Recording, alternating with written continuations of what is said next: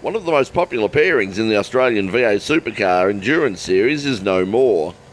Dean Canto has confirmed that he'll stay with Prodrive to drive with defending series champion Mark Winterbottom. The decision brings to an end Canto's pairing with his good friend David Reynolds, who has left the team to now drive with Erebus Motorsport.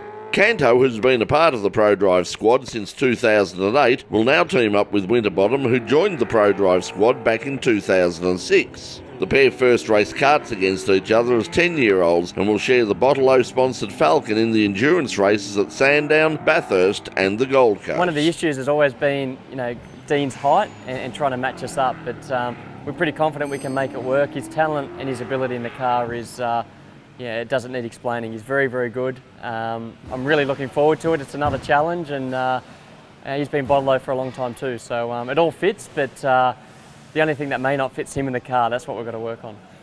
The Prodrive team will be delighted that Canto, a driver with impeccable credentials in long-distance racing, has decided not to follow his friend David Reynolds to Erebus.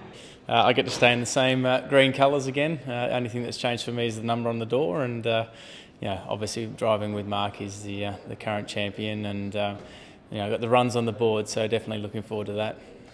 Canto's reputation inside V8 supercars in endurance racing is without question. He even started each race in last year's endurance series. He's pretty well set the record for start times at our team, and he only does it 3 times a year effectively. So, Bathurst we might start him. It gives us options. So that's the biggest key up our sleeve effectively.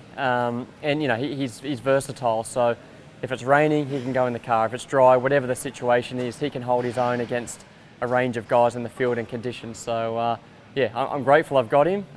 He's got a Bottle-O suit, so he's had it for many years. It feels normal for him. It's just got another seat to sit in, and he'll do a great job. As well as testing and sponsor ride days, Canto will also get laps on selected Friday practice sessions before the first race of the Endurance Cup, the Sandown 500 in September.